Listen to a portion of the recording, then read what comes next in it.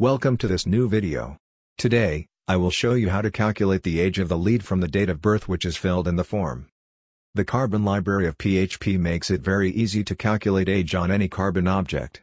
And, that's what we will check out now. So, let's get started.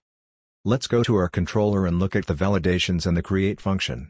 Here, we are getting the date of birth and the age is right now hard-coded, right? So, let's tweak the code a bit, and see how we can calculate the age. We have a variable for date of birth and the other one for the age. We parse the date of birth through Carbon and then run the age method to get the actual age of the user based on the provided date of birth.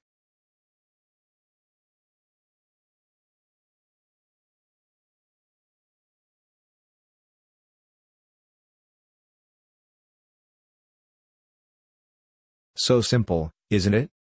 We want to display the age on the table as well, so let's look at our view file.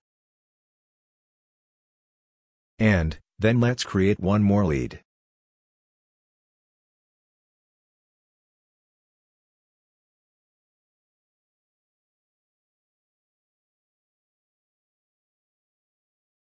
Okay, so there seems to be some problem with our code. The age should have been visible.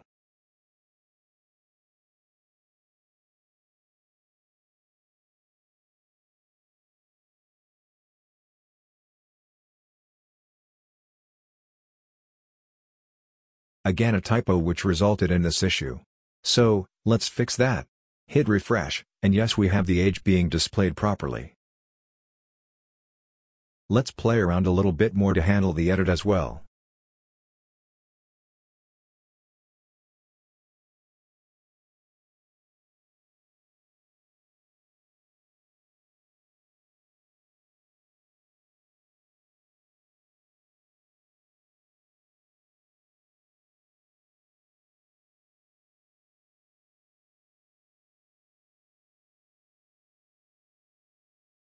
So, clearly the edit is not working because the date is going correctly, however the age is not getting calculated.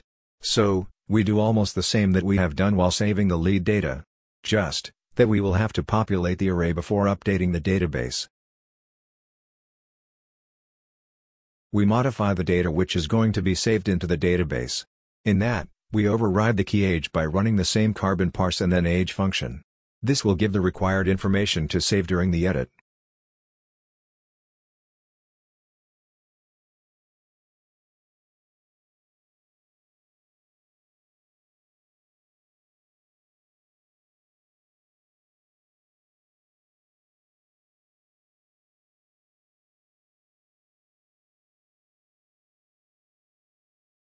So, you can now see that the editing is working fine and we can see the updated age.